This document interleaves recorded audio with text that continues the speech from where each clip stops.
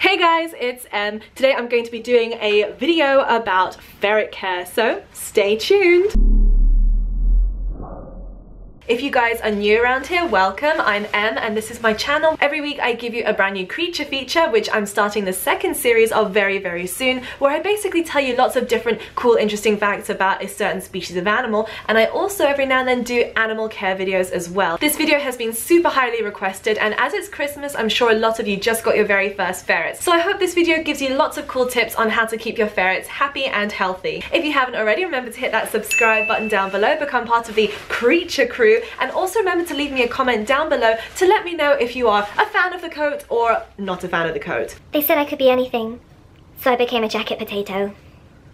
Are you an aspiring pet YouTuber? After this video, check out my creator interview with Erica Vera over at Beauty and the Vlog to hear how I managed to grow my channel to almost 300,000 members of the creature crew in less than a year. A huge thank you to Beauty and the Vlog for helping me get to grips with YouTube as a relatively new person on the platform. Link to the podcast episode is in my description box. Here's some ferret basics for you. A ferret male is called a hob and a ferret female is called a gill. There are also some other words such as a sprite for a gill who is fixed, but I'm just going to be referring in this video to males as hobs and females as gills. Number one, if you're considering a ferret or if you already have a ferret, is enclosure, because you can't have a ferret if you don't have a setup to bring your ferret home to. The enclosure that I'm using is the Furplast Ferret Tower, and I bought it from the Furplast official Amazon outlet. I know that it's not one of the enclosures that you tend to find in retail stores, at least I haven't seen it.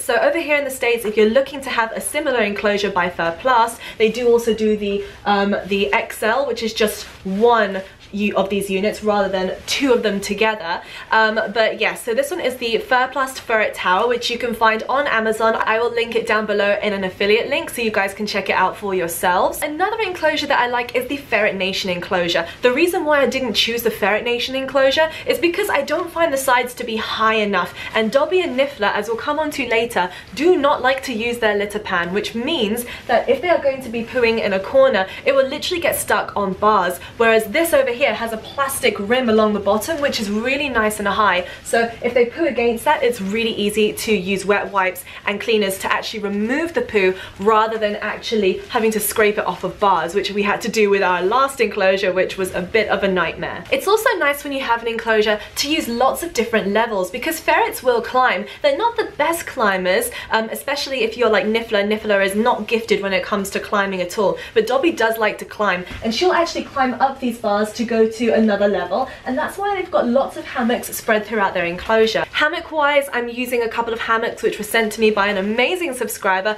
whose details I will put now in the video over the top here, so thank you so much for sending me these. I believe she actually has an Etsy store which I will also link down in the description box, and she sent me some really cool fleece little hideaways and hammocks as well. Okay, let's take a closer look at Dobby and Niffler's enclosure. This is the top level. There is a second level down here which they can access through this tunnel that goes down to the bottom. They also have their food dish over here. Remember that some ferrets will fight. Luckily for me, Dobby and Niffler are very relaxed and they don't actually fight at all, so they're very happy to share. But if you see anyone dominating the food, or one of your ferrets seems a little bit chunkier than the other, then there's a good chance that that one is being bullied off their food. So make sure that you have 2 food bowls if necessary. I also have this water bottle up here. Now, Dobby and Niffler, again, they're very good at sharing this, so if you feel that you might need more than just one, then definitely put that in. Water is absolutely essential for ferrets. Remember, their diet is extremely high in protein, or at least it should be,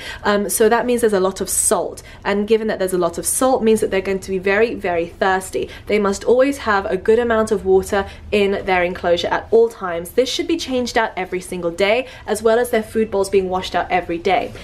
Down here they actually have a litter pan, but I do not use it as a litter pan. Dobby and Niffler will never use a litter pan. We have tried the rectangular ones, we've tried the side ones, they just don't like the feeling of going against them, and we've tried all the different corners. So actually the reason that's in the corner there is to prevent them from pooing in that corner, because given the fact that there is a litter pan, they will not use it. And I know some people will be angry and saying, well, why don't you take the time to litter train your ferrets? To be honest, I don't actually care that they're not litter trained. To me, I'm happy for them to go wherever they want to go. So if they want to use a litter tray, that's fine. If they don't, then that's fine, because I know that they use this corner down here, which gets spot cleaned a couple of times a day. Yes, we will use a wet wipe to clean that as well. And then down at the bottom here, there is another section to their enclosure, which is for the most part quite bare. You might be wondering why they don't have toys, and the truth is they don't really like toys. They will not play with any toys in their enclosure. They're not like a rat who likes to problem solve, so they spend the majority of their time in their enclosure either playing with each other or asleep. And then down here, this is a bed that I found at, I think, some kind of discount store with a fleecy throw. They love being in there too. Oh wait, Dobby's coming down the slide. Whee! Hi Dobby. They also get a lot of run in this room as well, because this is kind of a ferret room that I'm in. In their room in here, they get to run around in here. It's all ferret proofed and they really love running around in here. But because it's quite cold at the moment, I bring them into the house as well.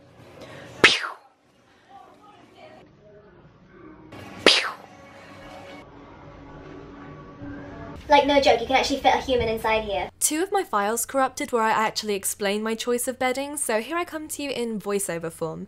Bedding really depends on your personal choice and what your ferrets enjoy. Many people choose to use fleece, but I personally prefer Carefresh. I find it's hygienic and good at eliminating odours. Some people say that it's dusty, but I personally haven't found this. Here's a better look at the bedding that they're using. This is their Carefresh bedding with odour stop. Excellent. What do you think, Dobby? Now let's think about actually choosing your ferrets. When it comes to choosing ferrets, obviously you want to choose a ferret that's good and healthy. When we actually picked up Dobby, she was the runt of the litter. If you do pick a runt, then it is absolutely likely that they may not live as long as other ferrets. But Dobby is really nice and healthy, thank goodness. In fact, she's a bit of a little terror. Master has presented Dobby with clothes. Dobby is free.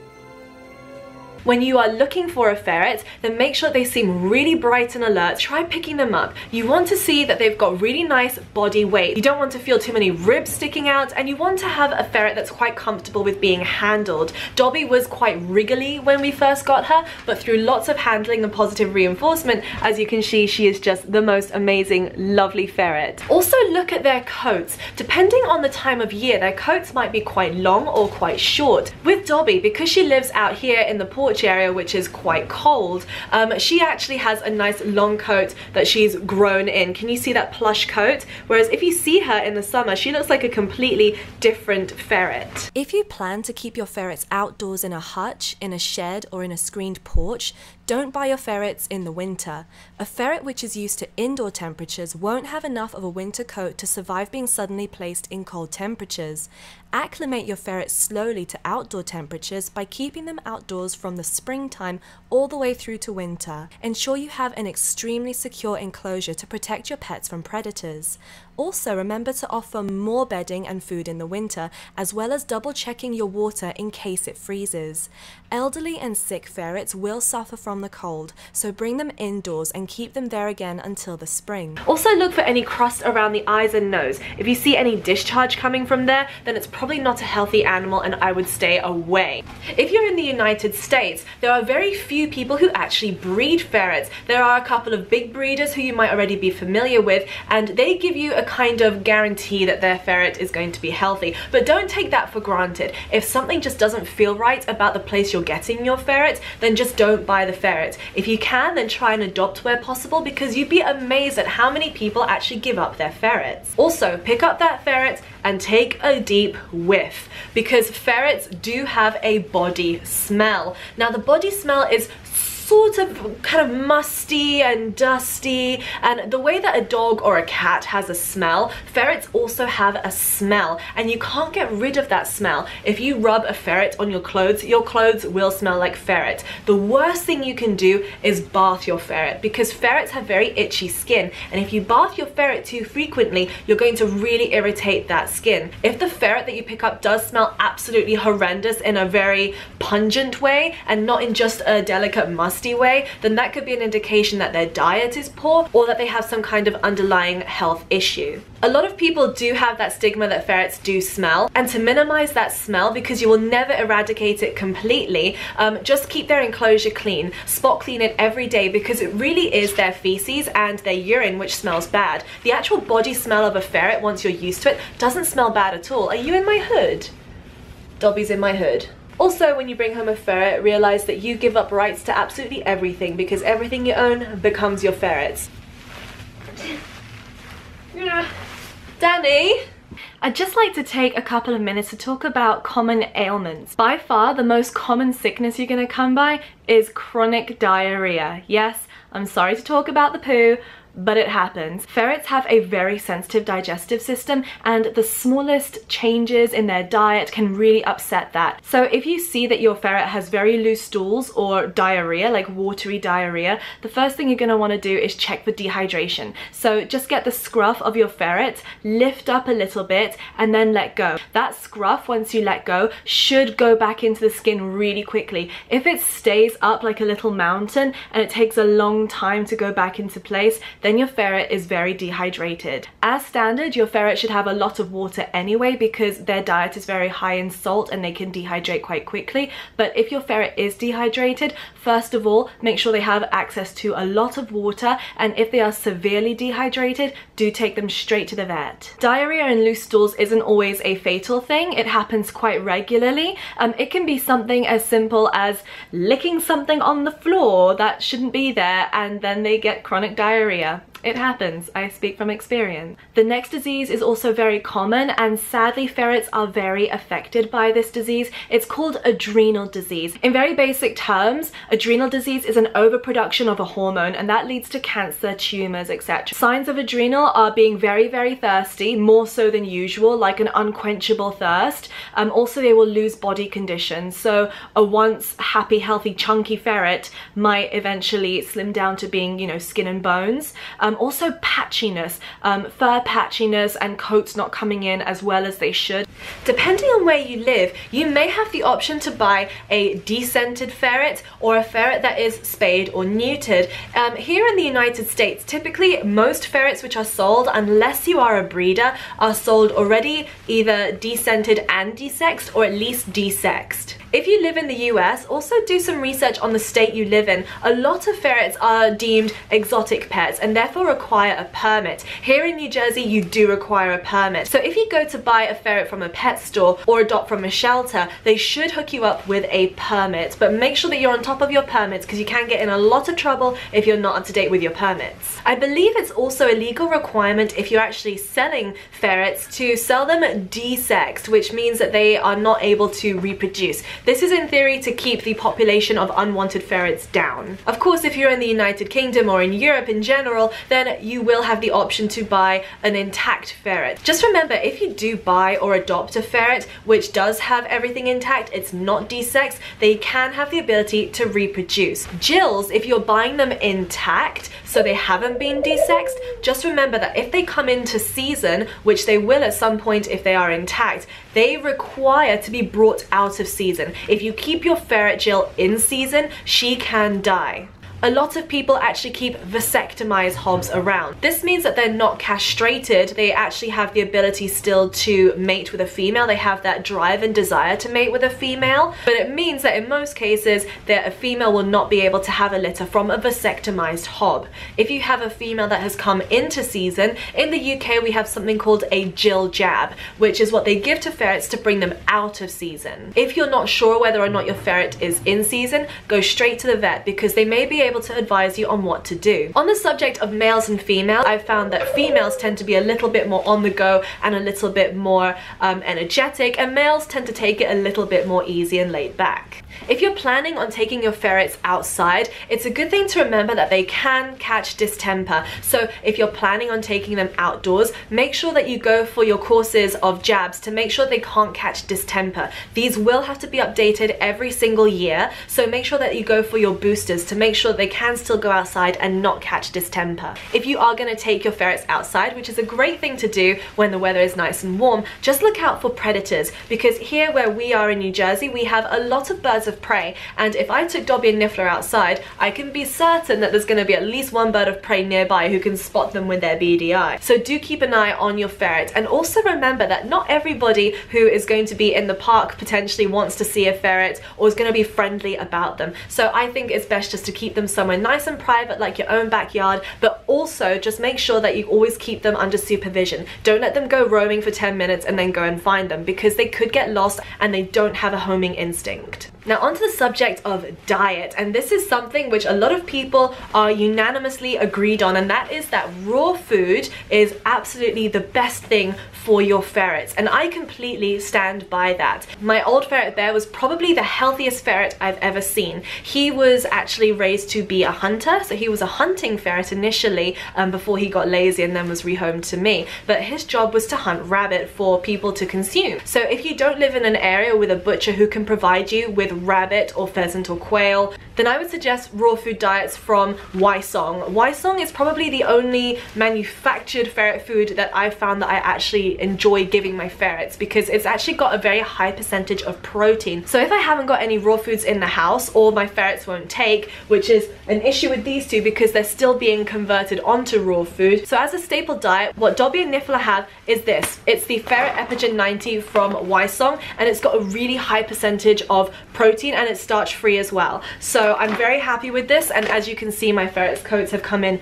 beautifully, and this is what I'm helping to assist them on going on to a raw food diet. This is a rabbit formula, but Wysong also have quail, chicken, and I think turkey. I'm not entirely sure, I'll have to go back over that, but they've got lots of different raw food diets which already come pre-packaged, and they're freeze dried, so it kind of locks in all the goodness, and you can basically just add warm water, let it sit for 15 minutes, and it's a nice gravy that you can pour onto your ferret's food. So this is the rabbit formula for ferrets, and I'm really excited to come onto this one because eventually I would like to move Dobby and Niffler over almost exclusively to pheasant, quail, and rabbit. I know that some people will say, well, I'm really interested in giving my obligate carnivore a meat diet, but can't I just use chicken?